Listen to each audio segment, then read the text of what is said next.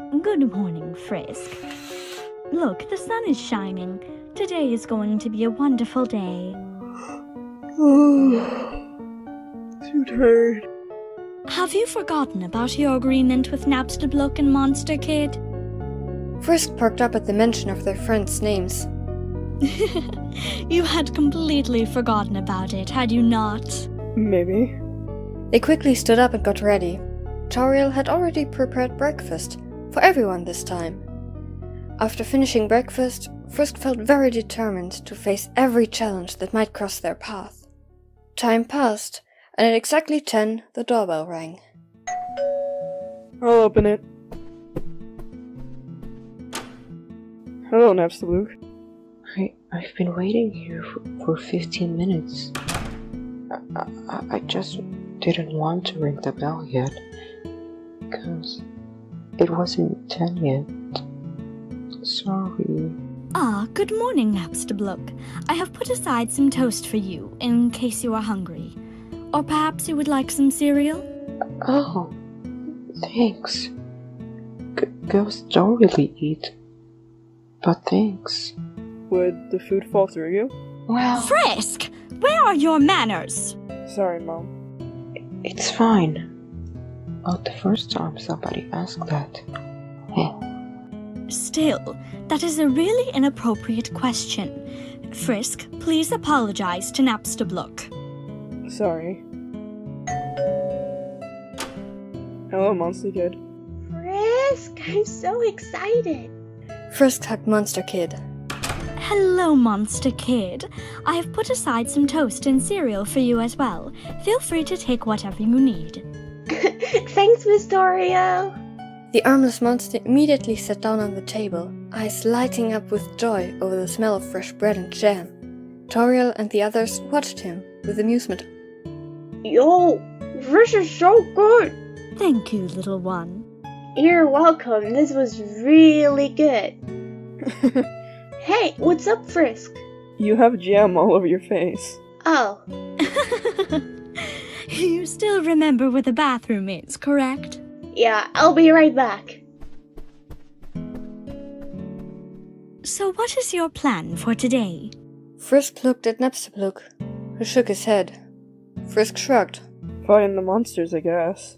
How are you going to do that? Napstablook, you said you saw Muffet head to Ebott, right? I think I did. I'm not sure. It could have been someone else. Don's sister was also seen walking in that direction, so we're going into the mountain. That is a really far way, especially if you are trying to climb it up as well. You are also assuming that everyone went back into the underground, correct? Yep. But why would they do that? Yo, what you talking about? We're talking about our plans for today. Well, we're gonna rescue the monsters and be heroes.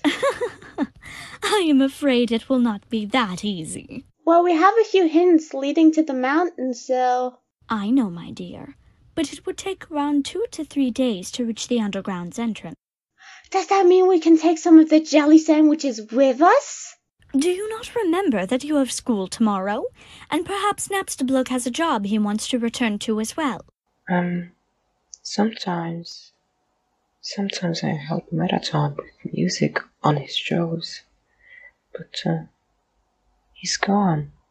So, there's no point. We can just skip school. Toriel, you're a teacher. Can't you just go, like, yo, they have to rescue monsterkind and can't attend to school? Please. Besides, Office is gone too, so she can't even teach us. I can teach you. Your education is important, and I do not want you to miss out on anything. Isn't the safety of the other monsters more important? I guess I cannot. Yes, thank you so much, Toriel. I'll go tell my parents about this. Monster Kid, wait! But he was already out of the house. I cannot let you go on this journey on your own, though. We have Napstablook. I do not want to give someone else the burden of taking care of you on such a risky travel, Frisk. Oh, actually, I'd be fine with that. I'm sure they aren't that bad, and I really want to find Metaton. The others too, of course. I really have no way of stopping you at all, do I? Frisk smiled mischievously and shrugged. It seems like it is decided then. I will pack up all the things that you will need. Frisk, remember to use your phone. I want to hear from you every day, alright? It's okay, Mom. I'm not 10 anymore. That does not lessen my worry.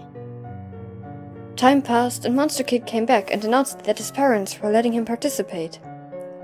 Toriel packed a backpack for Frisk and gave Napstablook a map. It was levitating in front of his face as he was studying the details and memorizing the path. So, we just need to get out of town and then go through the forest until we see the mountain? That's it? Correct. It is the only way to get to Ebott. The forest is deep, and that path appears to be the only passable passage. Take good care of each other. Do not lose track of the path.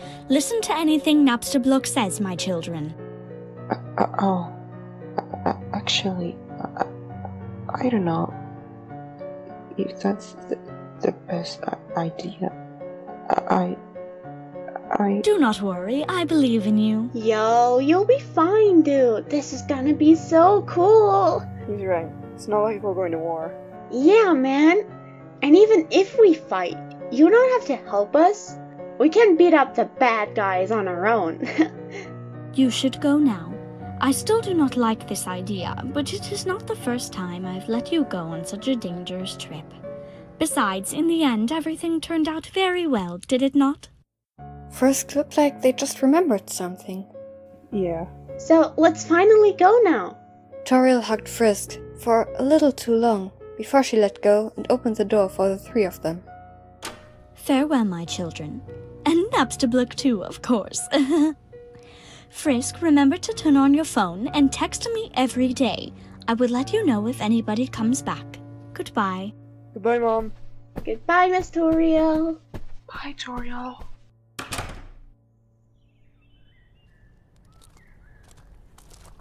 You know, I actually have no idea what's going on. Like, they're all gone. So many of them are just gone. We didn't even notice until now. What if they're... Weren't you really excited for all this just a minute ago? Don't overthink it. We gotta stay positive. Yeah. Just saying, yeah, it's probably fine.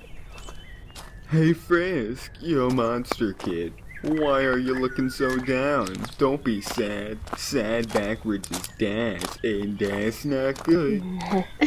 Now I'm already feeling a lot better. Thanks, Snowdrake. Snowdrake appeared to be a mix between a duck, a snowflake, and a dragon, with light blue feathers and an orange beak.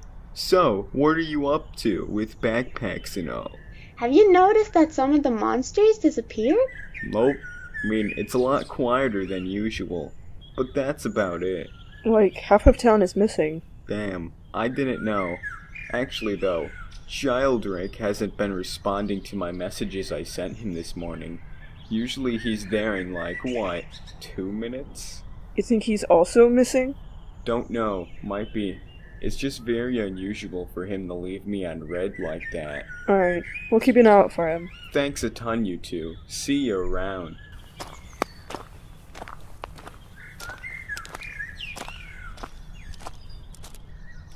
They didn't even Let's notice. keep going. We're almost at the forest. Wait, Huh? remember this spot? What about it?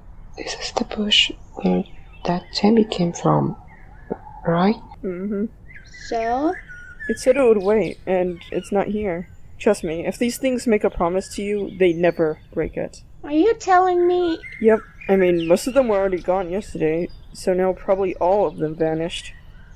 This is getting spooky. I have to know, because I'm a ghost. Ghosts usually are spooky, but this is more spooky. I'll stop talking now. You're right. This is spooky. Let's just go and get to the forest as soon as possible.